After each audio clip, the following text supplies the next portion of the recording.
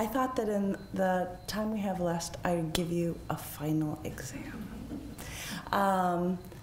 And the way I thought I would do that would be to present a little bit about immigration and taking care of immigrant patients and see what you've learned, help get you to think through some cases with me, or a case. So I want you to think like a doctor, that social issues can be as important to determining a person's health and well-being and longevity as biological issues.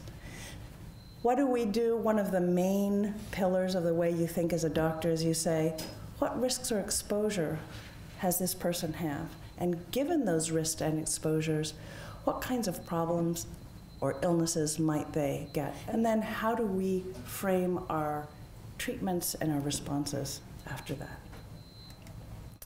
So the United States is the country with the highest number of immigrants in the world.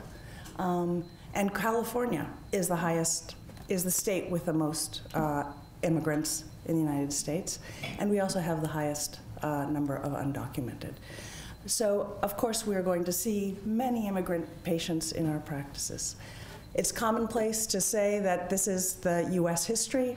Each era has had its wave of immigrants coming to this country, and that has shaped who we are as a country. Here are some folks coming to Angel Island in the 19th century. So here's a graph that I think is really interesting.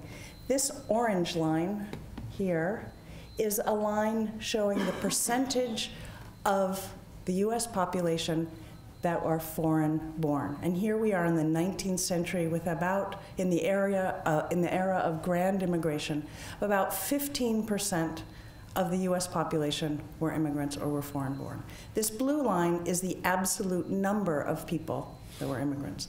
So fast forward from the era of great immigration, there was a dip a little bit in the percentage of people who were foreign-born, and here we are back again in a time of where we're almost reaching the same percentage of people who are foreign-born as a part of our population, now about 13% rather than 15% back in the 19th century.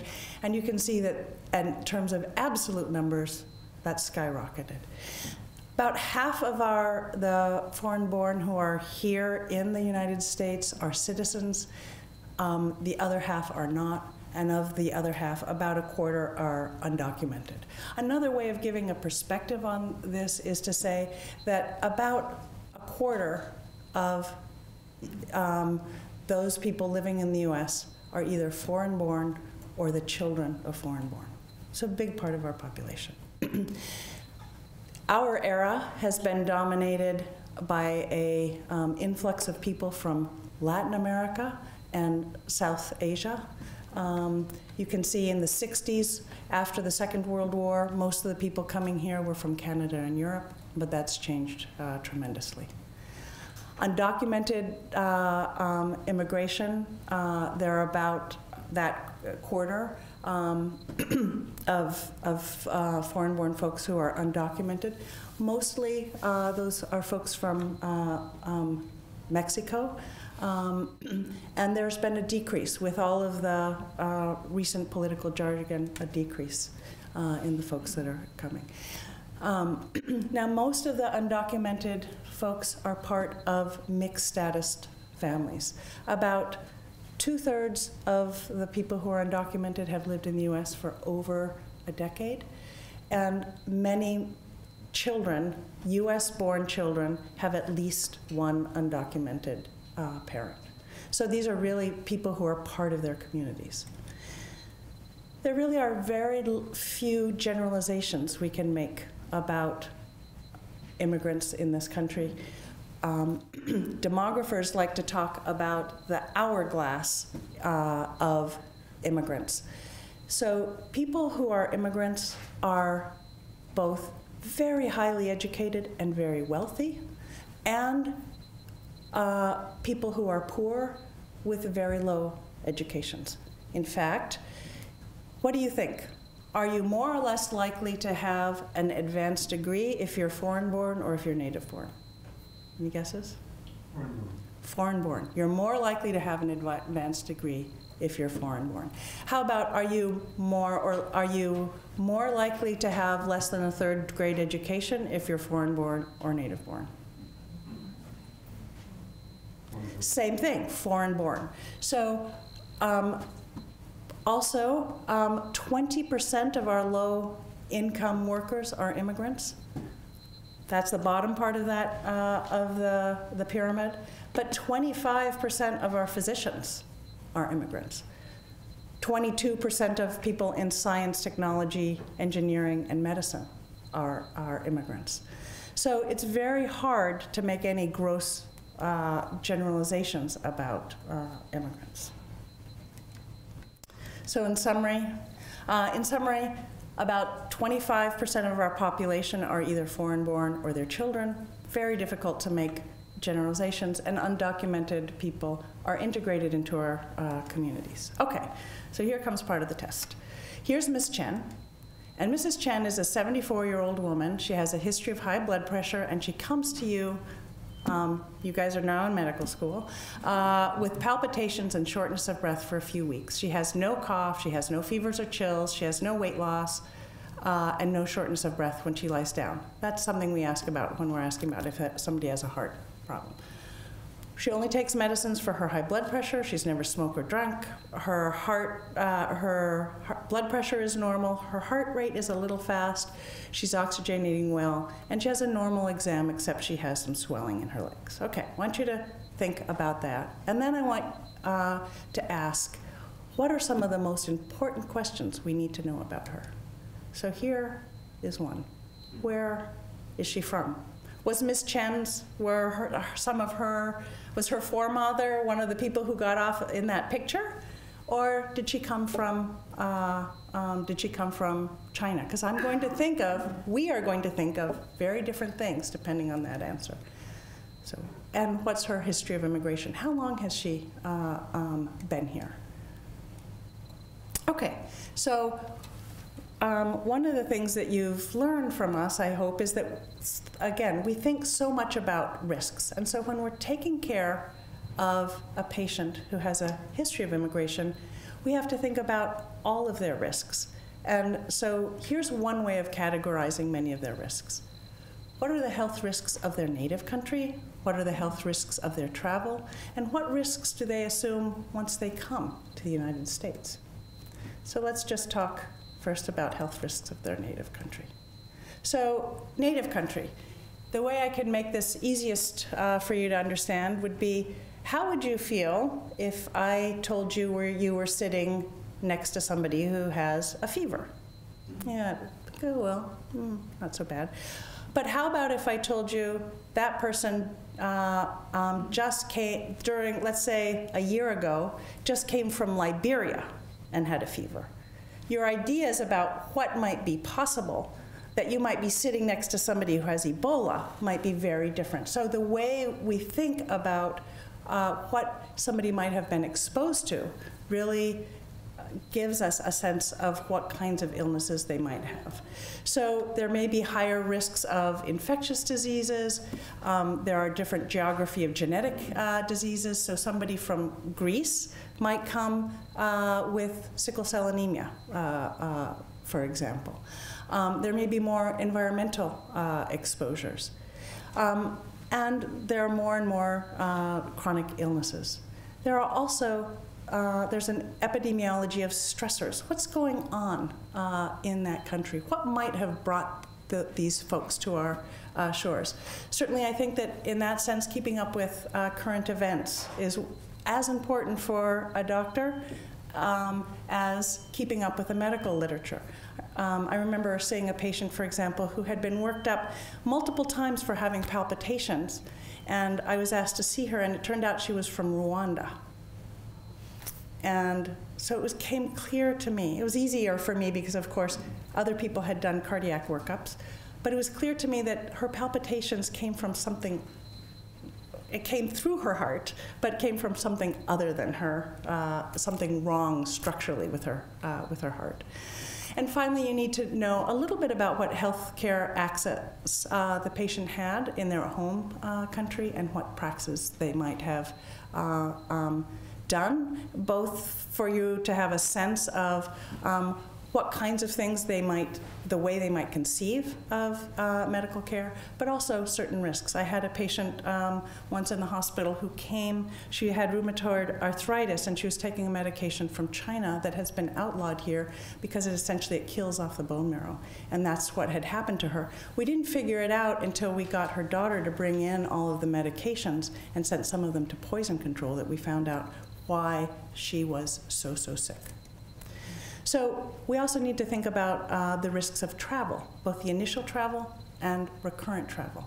So I had a patient recently. I've taken care of most of her family, and she was here from Ethiopia. And I thought, because I've known her family, that she had just come on the airplane. And I said, "Oh, how was your trip?" She said, "Well, it was kind of tough." And I said, "Oh, tell me about it." And she, it turned out, had been in jail in Ethiopia. She'd gotten out and told that if she ever got back to jail, she might not get out. So she flew to Dubai. From Dubai, she went to Russia. From Russia, she went to Colombia. From Colombia, she walked across the border in California, where her family picked her up. I would never have known that story and all of the risks that might come along with it if I hadn't asked her about her risk of initial travel. Travel is hard. People leave behind their families. They come oftentimes with great expectations or from areas of war. And how they experience that depends on so many different factors. What they find when they get here, whether they're isolated or not, what happens to their social status. Are they coming here and becoming a doctor or getting educated, or are they coming here and sending back money and sometimes failing to do that? In the European literature, there has been a lot of discussion about this issue of migratory grief. And one Spanish psychiatrist has talked about the Ulysses syndrome, which I love. If you remember Ulysses was a general during the Trojan War, and at the end of the Trojan War, he really wanted to go home, but his ship kept being blown from island to island, and he got off track. And one of the islands he landed on was the island of Circe, and Circe was this beautiful demi-goddess nymph, and she fell in love with Ulysses. And she offered him immortality if he would stay with her forever and be her lover. And for him, this was a torture, because all he wanted to do was to get back home and see his wife and see his child, and to think of living forever and ever without ever the opportunity of going home just totally broke his heart. And so the psychiatrist in Spain has used this story to describe how difficult the issue of leaving your homeland can be for many, many people in this era of grand immigration. And for those who feel it most, they can have this prolonged sense of grief with many, many symptoms, some of which may come into the medical clinic as headaches or insomnia or abdominal discomfort.